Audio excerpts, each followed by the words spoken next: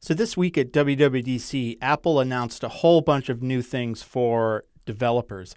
First, there's the new version of OS X called Yosemite. There's a new version of Xcode, Xcode 6.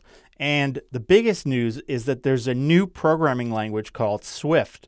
Now, obviously, based on the title of this site, I'm going to be doing lots of tutorials on the Swift language and development for iOS and Mac. But this tutorial is, since WWDC is still going on, it's just kind of a, for those who kind of want to get started playing with it right now. And there's a great new feature in Xcode 6 called Playgrounds. And essentially a playground is a live scripting environment where you can just try out code. And every time you type a key, it's essentially compiling that behind the scenes and giving you useful information about the code that you're writing. It will show you the visuals you're creating and the values that you're changing.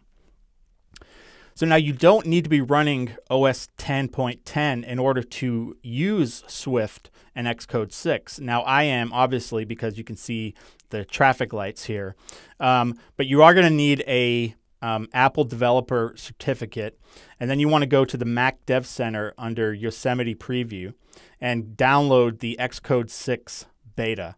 And again, you don't have to be running OS 10.10.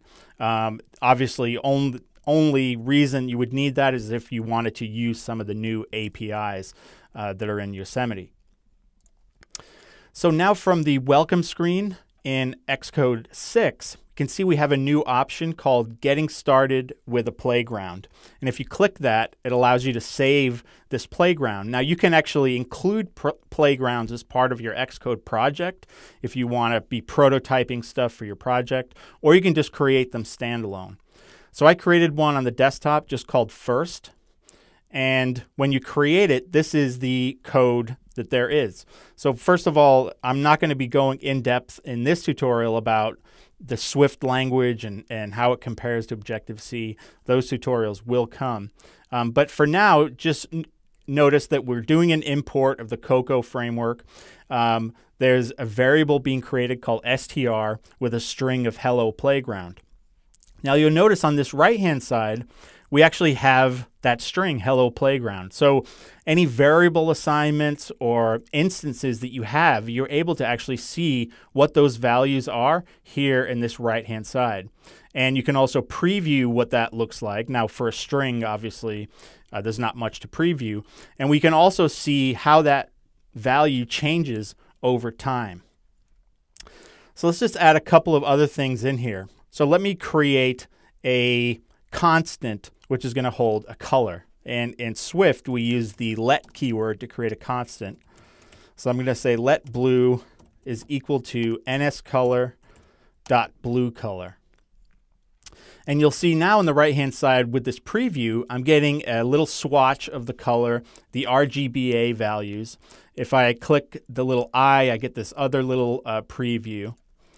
So based on the types that you're creating, the previews will change. So let me now create another constant. So let's just create an nsrect and assign it to R. And the way we create instances is just by using the class name and then an open parentheses.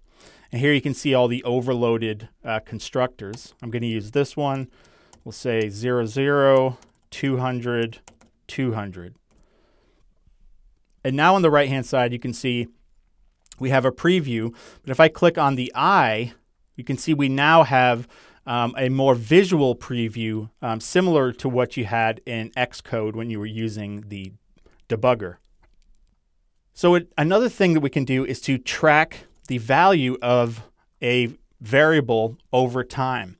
So let's create a loop. We'll create a for loop, and we'll create a variable called index in, and this is using some shorthand that I'll go into in more detail when we get into some tutorials about the Swift language. I'm going to say 1 to 10. So that's essentially going to go through a loop 10 times and assign that value to index. Now if I want to see the value of index in that right-hand side, all I have to do is just type index. And you can see now what it's saying here is this has run 10 times. But if I click this plus, what it does is it opens the assistant editor, and it's showing me over time the values that that index variable has taken on. And I can actually use the scrubber down at the bottom to go through in time to see the different values of that variable. I can also go on and click on these little things to see what value it was at a certain time in my application. So extremely useful stuff. So let's create a more robust example. So in the examples that they demoed at WWDC, this was heavily focused on animation and being able to preview your animation.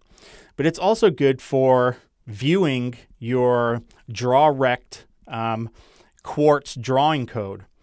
So what I'm going to do inside of here is to create an NSView subclass. So I'm going to say class playView, which will be my subclass of NSView. And again, you'll notice we no longer have any header files. Stuff is a lot more, the code is a lot less than what you're used to writing with Objective-C. Now, for anyone who does or has done Mac development in an NSView, we can draw into it by overriding the DrawRect method. And when I do that, you can see automatically the code has been written for me, the override func DrawRect. Okay, so now what I'm going to do is to define that blue color again is equal to nscolor.blueColor.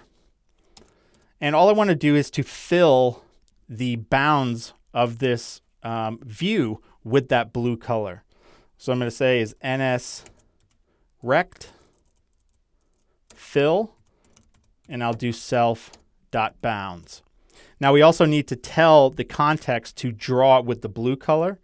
So what we do is to say blue.setFill, like that. Now you'll notice on the right-hand side here, we're not seeing anything, and that's because I haven't created an instance of this view yet. So let's go ahead and do that. So I'm going to come underneath, and we're going to create a variable, and let's just call it view. Is going to be of type playView. And now I'm going to send it a frame to give it a size. So that's going to be an nsrect.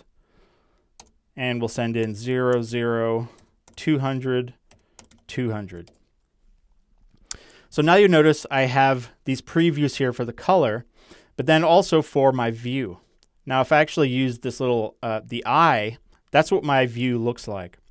Now I can also click on this to see how it changes over time. So now if I go back here, and let's say I add something else in here. So let's create, let's say, a Bezier path. So ns Bezier path. And we're going to do oval and rect. And I'm just going to inset the self.bounds. So I'm going to use ns inset rect. And we're going to take self.bounds and inset it by 20 pixels, like that. And now we're going to create another color. We're going to set another color. So nscolor yellow color dot set fill, and then we will simply fill that Bezier path. Now obviously we're going to have to move this nsrect fill above here. And there we go. So now you can see how easy this is. You can be doing Quartz drawing code, and I have this live preview showing me exactly, what my changes look like over time.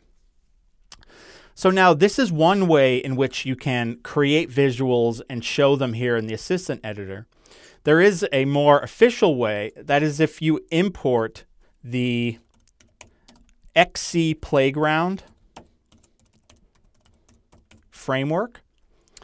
And down here, what you're essentially going to do is to say XC show view, and then you're going to give it a string identifier. I'll just call it play view. And now the view to present. So we'll say view. And now you can see automatically it's showing over here. And any changes I make are going to show up automatically. So now you can see we have purple in there. So again, you can view your visuals here either using the playground function here, or you can actually just track and look at the value history, and it will show you a preview of any visuals that you're creating. So this is just scratch the surface of using playgrounds, but it's definitely the best way to get familiar with the new Swift language, because you can just come in here, type out stuff, and immediately you get feedback about what the code does. So in the next set of tutorials, I'm going to be delving deeper into the Swift language, particularly how it relates to Objective-C.